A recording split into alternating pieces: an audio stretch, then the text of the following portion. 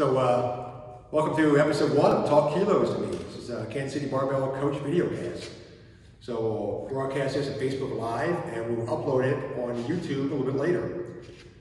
So this is going to be essentially the 3 main coaches of KC Barbell, myself and Sean, the owners.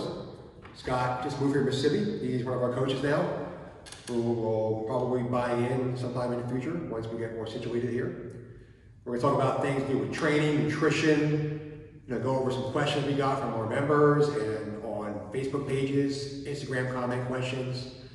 So this will be a platform for us to expound upon these topics over time. But first we're going to go into like a step 1 situation. So today's main topic is the first step 2. So we're going to start with Scott, who's going to go for his step 1. Go ahead, Scott. All right, guys. Hey, people reach out to us all the time saying, how do I get in shape? How do I get lean? How do I learn how to eat? And regardless of if you're, a competitive athlete or just a regular Joe, the #1 step that I think you're going to have to address is just becoming a little bit more aware of what you're eating and what you're putting into your body. Before you start worrying about, figuring out optimal calories, figuring out your macros, figuring out, do I need to go keto? Which, no, you probably don't. The first thing you're going to need to do is start just paying attention to what you're putting in your mouth and putting on your plate. The tool I like for this, there's 2 tools. You're going to have some way of logging, which can be a notebook. It can be an app like MyFitnessPal. I know you like My Macros Plus. Yes.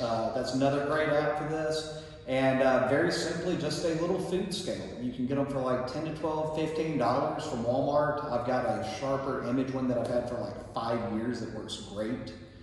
And just start keeping a food journal. Pay attention to what you're putting in your body. And this is what builds awareness. For example, you may completely blow your fat target for the day from eating like a little bag of Zapp's chips. I remember the first time I logged some of those, I was like, holy crap, now what do I eat the rest of the day? And it was basically, I think, potatoes and chicken that day. So having to eat nothing but potatoes and chicken the rest of that day was not worth those Zapp's chips. And the other side of this, not just seeing the foods that are grossly overblowing your calorie targets, which tend to be your more processed foods, you get to see the ones that are practically freebies. I know for me, like green vegetables, at this point, I don't even log anymore. There's a lot of vegetables I don't because the fiber content and the balance of that as far as not really having any negative calorie load is there. You're going to find foods that have a ton of bulk and satisfaction. For example, potatoes, for the carbs that you get, they keep you full and they make you feel pretty good. So that's going to be step 1, is just building some awareness, keeping a journal, and learning a little bit more about the consequences of what you're putting in. So I've got a question for you.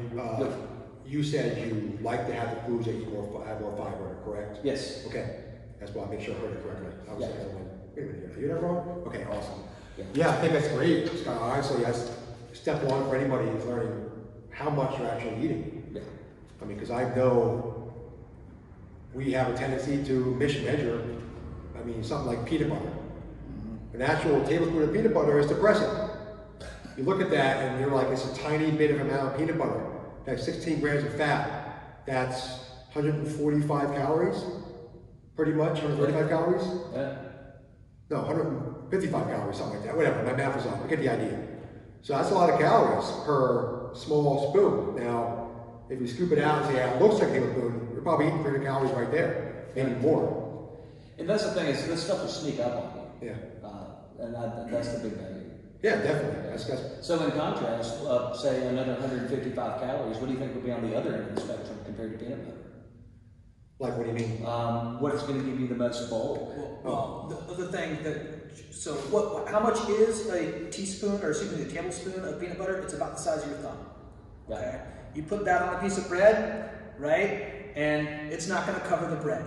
The serving size is 2 tablespoons, 2 thumbs of peanut butter. That's what you're supposed to be putting on your bread. Does anyone do that? No. That's like 4, 5. Yeah, exactly. So we miss it. A lot of my clients really forget about what they're adding to their food. And the biggest one that I found back when I was in Virginia was creamer in coffee, like flavored whatever, honey, whatever, I don't even know because I don't use it. But it was 170 calories per serving, and I think that was a tablespoon per serving. I thought it was coffee. I was going to say black coffee, but no, Yeah, it's black coffee. Always clear water. Clear not water. black coffee. Sorry to interrupt. No, that's good. That's awesome. I mean, it's everybody getting their idea. I mean, I think it's a great first step, man, honestly. I think that's the biggest first step you can possibly do with any kind of plan, whether it's training, nutrition, health, it doesn't matter. That's like, in my opinion, that's the quintessential first step, is learning what you're putting into your mouth from point one. Because if you know how much you're putting into your mouth, you can really start to target and pinpoint what you need to correct. Yeah, just to elaborate on what Sean was saying, that serving of peanut butter that may be 155 calories, by the time you've made something as simple as a PB&J, you may be looking at 700 to 900 calories worth of sandwich. And for some of our smaller athletes, that could be like 2/3 of your food for the day or half. And thinking that it's 1/3 of that calorically. Yeah, right. So and you're looking at that sandwich, you have white bread, which is pretty dense in calories and carbs. You have jelly, which is tons of sugar. And you have peanut butter, which is tons of fat. And what he asked me a couple minutes earlier is, what would you be on the other end? Okay, the other end are high bulk foods, like potatoes, rice, vegetables, which learn how to cook them. Because you can literally make a pot of vegetables, broccoli, some peppers mixed up into it, like a touch of oil, a little bit of soy sauce, some salt, pepper, some garlic. And it'll taste amazing. And you can add some lean meat on top of that. Now, is that going to satisfy your soul like a peanut butter and jelly sandwich will? Hell no. I mean, we all know that comfort food tastes way better than like chicken and vegetables. And I like chicken and vegetables. Yeah. But I would really kill right now to have a peanut butter and jelly sandwich in my mouth. It's so damn good.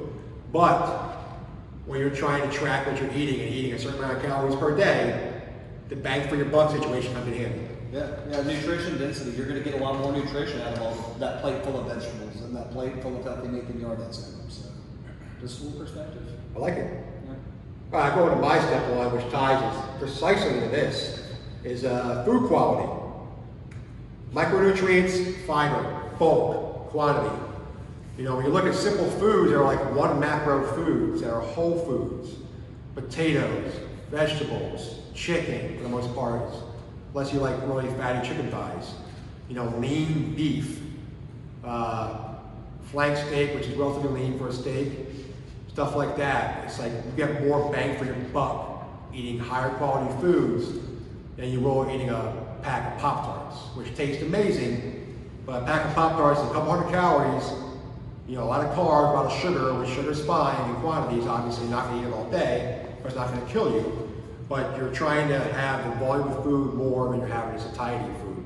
What I mean by satiety is like, not satiety index, it makes you feel fuller, but it's that comfort of like, man, that candy bar tasted amazing, but it was 440 calories for something this big.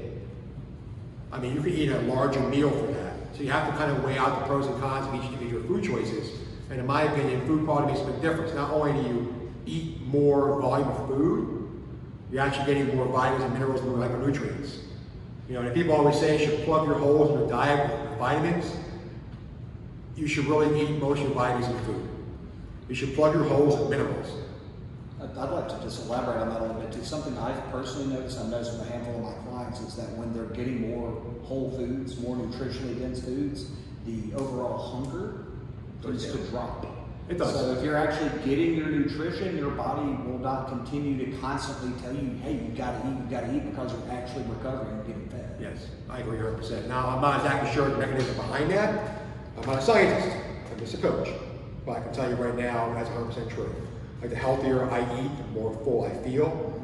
And I can tell you from my own personal experience, like cleaning my diet up dramatically has made improvements across the board. Like health, wellness, fitness, sleep, recovery, everything possible. Now, it took me a little bit of time to get to that point, but once I did, it becomes easier and easier and easier to say no to eating not quite so ideal food choices.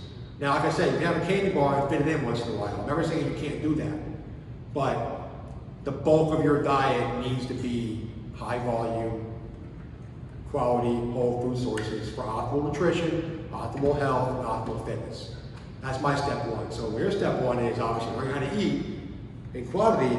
My step one is learning how to eat in quality. You know, because you can easily go out and buy a processed meal or go to Chipotle and have something like that. But there you're looking at a lot of fat, a lot of oil, a ton of sodium, which a lot of us don't need that much sodium. You know, you're looking at processed ingredients that some will say are okay for you, some will say aren't great for you. I don't really care. I choose not to eat them. So, quantity, quality, and Sean. So I get a lot of questions, people that just are struggling with their diet. We've already figured out what kind of portions should be working for them. They just don't have a good sense of when they should eat them. So I try to work on their daily structure. And you know, the hours that people do it may differ. And I did this for myself so that I would not be hungry throughout the day, especially on days when I'm in a cut. I'm a weight class athlete, and I generally live about 12 to 15 pounds heavier than my weight class weighs in at. So when I start to really portion out my meals, I like to break it down into 5 meals a day. And I have a little chart. I'm going to put it where I'm sitting here so you guys can see it.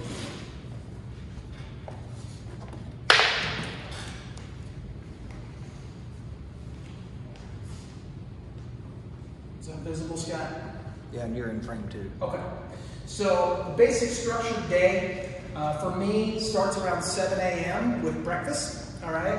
And it's going to be 20% of my day's caloric intake. And you'll also see this is not a water cut. This is my 500 milliliters. It's just making sure I'm getting some water during the day. And that water is going to help me fill up as well. Yeah, just like that. This is a 1 liter Nalgene. You can find these anywhere. So I'm going to get 20% of my caloric intake at around 7 a.m. I'm going to be a little hungry by 10, so I'm going to take a snack. That snack is going to be 10%. Sounds small, right? But it's really half the size of my breakfast, so it's actually a good size snack. My biggest meal is going to be at lunch. I replicated again at dinner. You'll notice these timings: 7, 10, 1, 1300, 1600, 1900. These are about 3 hours apart. So it really does feel like you're constantly eating, you're getting some food into your system, and you're gonna stop being hungry, all right? Especially if you are being diligent in getting some water in you at the same time. This is a minimum on the water, not a maximum, all right? If you add up all that water throughout the day, you're getting a half a liter at breakfast, a quarter liter with your snack, another half liter at lunch, a quarter liter with your snack, and another half liter with your dinner. That's 2.5 liters of water, I think. 2 liters of water, all right? And if you ask what that is, the whole talk kilos to me is talking in milliliters too, right? What is that in ounces? The good news is on these little Nalgene bottles, 1,000 milliliters is about 32 ounces. So if you're doing that, that's about 64. And 64 ounces, hey, that's your 8 ounce servings of water every day. All right, so that's how we break it down. 20% for breakfast, 10% snack, 30% lunch, 10% snack, 30% dinner. You should be pretty satisfied if you break it down that way, regardless of what your macro intake is. Dude, I love that. I wrote that down for myself. That's a really good idea. I do things a little differently for my own personal use, but I'm actually going to probably start adapting this a little bit more. So I'm in a cut right now, because I'm an idiot. I want to cut some weight. And I'm looking for ways to manage my low-calorie day, which is today, which is significantly different than my higher-calorie day. This will help me a lot, so I can divvy up, all right, maybe I'll eat 540 calories for my breakfast. And then for this, I'll have 275 calories. So stuff like that. I mean, I can think on top of my head in quick math, and how it will help me out during the day to manage my food better that way. You know, you're still going to be a little hungry when you're in a cut. When you're in a cut, for sure. I mean, that's the way it's going to be. When you're bulking, the idea is to work past that hunger, which is probably more miserable than being hungry. You know, I can tell you atmosphere. I'd rather be hungry than full. Do you have Tim's question? I have everything written up here. He had something about a cut. Yeah, here. Tim Swanson. No, the other Tim. Well, that's him. Yeah. Tim, Barnett. Yeah. No, Tim Barnett. gym member asked us, I never actively cut weight. I've cut carbs, fat burners, up to cardio. What's the true blue way to cut effectively for someone who never cut weight before? So Tim wants to know how to cut weight for, we would assume, an athletic endeavor, because he wants to do weightlifting. So what's the true blue way to start off cutting weight? Okay, number one, for me, this is what I tell all my strength athletes, especially when they're about to compete. Don't cut for your first meet. Just go in there and compete, all right? Don't worry about your weight class. You're gonna weigh what you weigh, you're gonna do what you do. After that, you're gonna get an idea of, hey, do I wanna do this again? Okay, so if you decide, no, seriously, if you decide that you wanna do it again, then maybe think about, all right, well, I'm right in between weight classes and I need to make it to this weight class. All right, so again, like I said, I am a weight class athlete and I do have to do cuts every time. I normally plan it out. I set my goal for whatever meet it's gonna be, and about 12 weeks out, I get an idea of what my weight is. I'll start cleaning out my diet, all right? I'll start drinking less. I like to drink beer. Beer is the easy one to cut out, all right? Take the beer out, and then it's anywhere from whatever you like to drink. I like to drink Boulevard Cosmic IPA. Those are about 225 calories per 12-ounce can. Yes, you gotta know these things, right? Take those out. If you're having 1 a day, 2 a day, 3 a day, all of a sudden you're able to eat more food and still get the satisfaction from that, or you just remove those calories from your diet completely. 2 months out, I'm really looking at my weight every morning and every night, seeing what my fluctuations are and how much closer to that goal am I. I generally will lose about 4 pounds, about 1 pound a week in that first month out. I'll still have another 8, maybe 9 or 10 to go, depending on where I was before the meet. And then I'm really gonna dial in my carbs. I'm gonna eliminate some of the tasty carbs, those breads, those potatoes and rice, and I'm gonna start filling in a lot more with my broccolis, my asparagus, my spinach.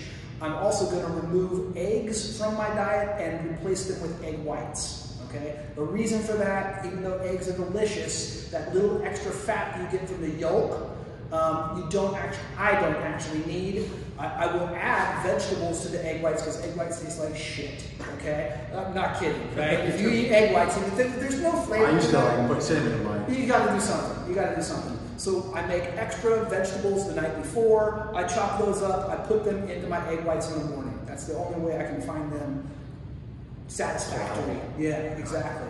1 month out, then I'm probably, hopefully 4 or 5 pounds away. If I'm within 5 pounds, my diet's not gonna change at all, okay? I'm gonna do a little bit of a water manipulation the week before the meet, the week of the meet, and I will be able to cut out that last 4 or 5 pounds. If I haven't gotten down to 4 or 5 pounds, I'm gonna start cutting out a little bit more. I tend to find that if I actually need to lose more weight, my caloric balance, where I start to lose weight, is at 1,600. So 1,600 calories a day for me is about right. And there's a rule of thumb. That's because I'm going to be at 163 pounds at the meet. 1,600 calories. We kind of have this in coaching lore that, well, you're going to get about 10 calories per pound of body weight to sustain you or to lose a little bit of weight. And 1,600 is my magic number. It's not fun, I'll tell you that. But I will get down to that weight and be able to make it at that point. So to recap, don't cut for your first meet. After your first meet and you want to keep doing it, plan it out about 12 weeks in advance, get it on the schedule, see where you're at, and then take a few steps each month to get there. I agree with that 100%. It's how I approach my nutritional clients as well. I'm not sold on water cuts for a couple different reasons. One of them is I think people can really mess them up very easily. For sure. And you can come in completely dehydrated or completely bloated if you mess it up. Especially if you're a 2-hour 2-hour weigh-in as opposed to a 24. It's a different situation too. I mean, the timing of that is impeccable. It really is. So I prefer to bring my people in on weight, on point, without the extra need to bloat and cut the water. That's just a personal preference. Some people are very good at water cuts, some people aren't, some people don't like them, some people love them. So it depends what you're comfortable doing. Scott, what do you think about all that? I agree completely. I'm on the other end. I tend to embrace the water cut. It's worked for me in the past, worked for my guys in the past. We've had a couple of missteps historically, but you know, I think that just comes down to personality too. I would like to add that you know, this is talking in regards to cuts in preparations for a meet or competition. I would draw a distinction between that type of cut and, you know, just maybe more like a lifestyle plan, where maybe it's not quite as aggressive. One of the best pieces of advice I ever got in regards to cutting and losing weight was just be a little hungry most of the time. And I think that there's a tremendous value in that. You don't have to absolutely starve, particularly if you're a lifestyle plan. But having, you know, again, having a seasoned hand to help guide you is tremendous. But yeah, just getting comfortable with being a little hungry. I mean, it's like, don't be so soft. There's studies out there that show the value of a slight caloric restriction diet over long-term longevity. I don't have PubMed at my fingertips. I'm not that handy. I can tell you right now, if you search PubMed or search the internet for longevity plus caloric restriction, you'll find a treasure trove of information to look up yourself and learn a little more about what he's talking about the slight comfortability with hunger. I'm not talking like you're starving, but we're in America. If you can afford food, you're never really going to starve. Yeah. You know, it's a signal your body is saying, your brain saying, your body saying, I'm hungry, please eat. Get through a lot of that hunger pains and you're fine. Okay, next question. It's a cool one here. What food do you always keep stocked in your kitchen and why? I'll start off and then these guys will finish. I shop like clockwork. I mean, I eat the same thing every day for the most part. I like extreme structure, I thrive on it. My food list is very basic. Broccoli, peppers, lean ground beef, super lean ground turkey, chicken, spaghetti sauce, cheese, mixed nuts, pork loin, I use my eggs, obviously, gluten-free bagels, Bubby's pickles, which are naturally fermented pickles. You could actually have bacteria in them, which are good for your gut, not kosher dills from Vlasic, which are soaked in vinegar. Natural fermentation is 10 times better, tastes amazing. Yogurt, Greek yogurt, and berries, strawberries and blueberries. That's I can tell you, that's my exact working list every single week. Now, obviously, I stock up here and there when I need to, but I know what I'm going to be eating every day for the most part. And I don't get tired of it because it's tasty. And I love salt, and I love pepper, and I love spices, so I spice things up a little bit. You know, my breakfast is a pork hash with peppers, sometimes some salsa, bagel, pickles, meat, potatoes, nuts. You know, lunch I'll have either flank steak, I'll get that sometimes, with a turkey and beef burger maybe, with a little bit of cheese on top, meat, potatoes, broccoli. Dinner I'll have another lean meat that I make up, chicken with tomato sauce, tomato paste, whatever, spaghetti sauce, some cheese. I air fry it up, it tastes amazing. And I have sweet potatoes and broccoli as well. My snack at nighttime will be my yogurt. Take the yogurt, mix in the berries, I put it in the freezer during the day. By nighttime it's frozen up, it's like a bark. It has a lot of volume to it too. When you freeze up a liquid like that, it feels more voluminous, so you feel like you're eating more. So that's why I do it that way, because it's healthy. It's a variety of fiber. Meat, potatoes, vegetables, and berries, a wide variety of fiber. I keep my meats lean. I like my fat to come from the nuts or the eggs. I love eggs. I can't do egg whites anymore. I ate them for years, and I look at one, I want to throw up. So it's got to be the whole egg for me. So I sacrifice by eating leaner meats. You know, I might get my fat from the nuts, because obviously nut fat is a little bit better than saturated fat. I don't care what they say in the primal keto world. The evidence shows that saturated fat in excess is not good for you. I mean, obviously you need to have some, but if you're eating like raw-ass steak all day, eventually it catches up to you. It's going to. You know, nut fat is better. I mean, obviously plant fats are a lot healthier for you. So that's how I look at my diet and why I have it in my kitchen. Yeah, same thing. It was Tez that actually asked this question on our Facebook page, and I had literally just taken a picture of my shopping cart from Costco, whatever it was, Monday when I went there, and it looks the exact same every time I go. You know, they have the 6-packs of red, yellow, and orange peppers, broccoli crowns, asparagus, romaine lettuce, Then I go, for me, it's like I can walk into the store, I know exactly where I'm going. You know, Costco, I cut all the way through, go over to the vegetables and fruit section, grab bananas, grab apples, grab oranges, go into the vegetable section, do my loop around, grabbing all my veggies, come out, go right down the meat aisle, you know, grab the chicken breast that they have there in the 6-packs, and there's 2 breasts of each one, which are actually really big. Sometimes I get the little chicken cutlet ones. But then I grab ground beef, which theirs is 88.12. I think it's a little tastier than the 93.7. So it is, it definitely is. Yeah, so I don't mind that. When I'm on a cut, I'm not eating 88.12 though. I'll grab some steaks. I'll grab generally ribeye or strip steaks, and I grab flank steaks. Ribeye, yes, they're high in fat. I actually don't eat the fat that's on them. I cut around it. I know, sacrilege, but that's what I do.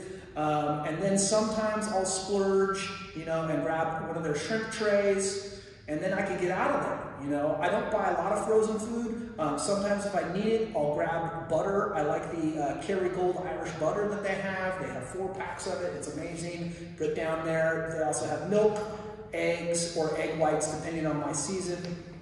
And if I need coffee, I get whole beans, and I'm out of there. I can do my shopping at Costco in 15 minutes flat, and that's if there's a line at checkout.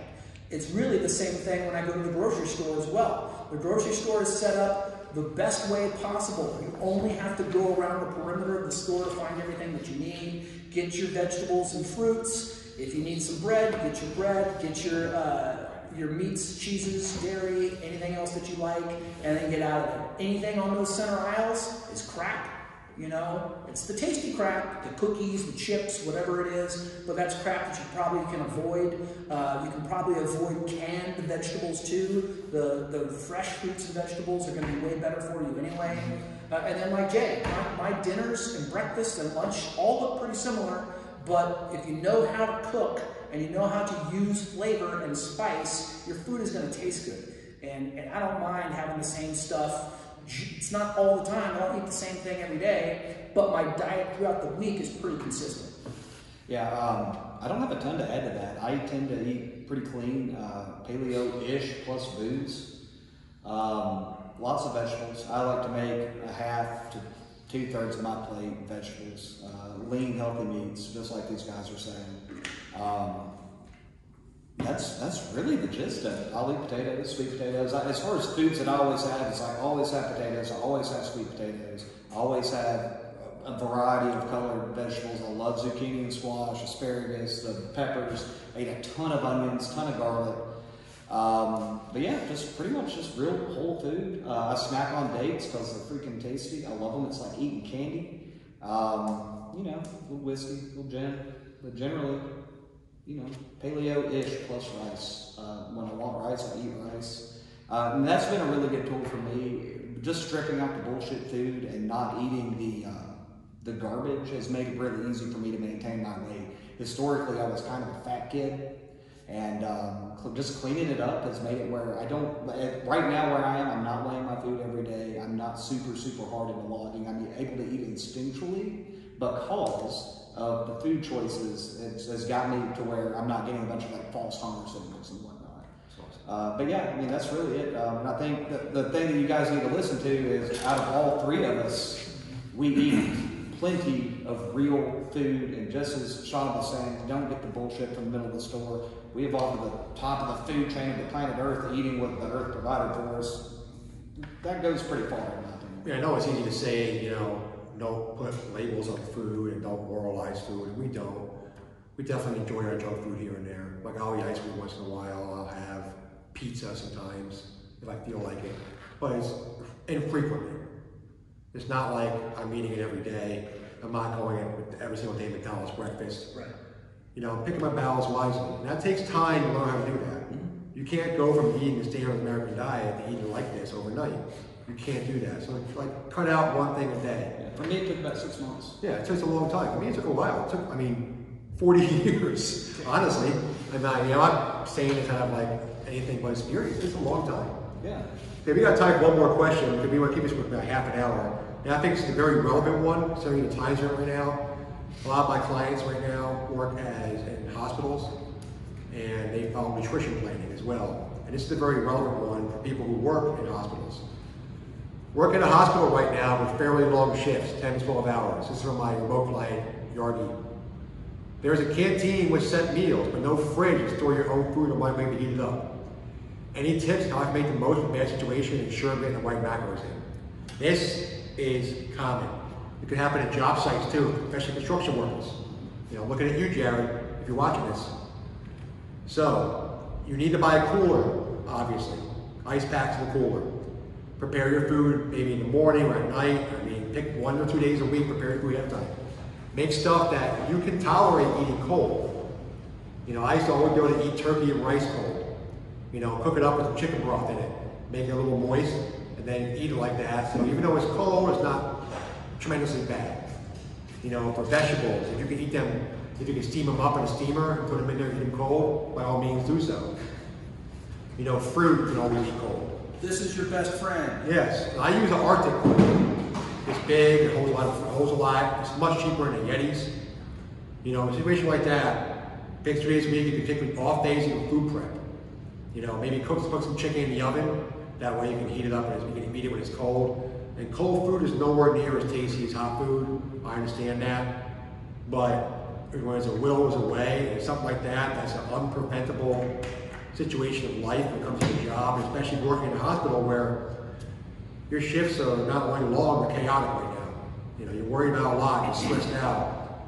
The one thing you control is how you prep your food, how you store it, and get comfortable down eating a little cold. So instead of going to the canteen and buying a fatty burger and fries, you know, you open up your container and you can have obviously cold chicken, cold vegetables, and cold potatoes. Doesn't sound very appetizing, I know it doesn't. There was some mixed nuts in there too.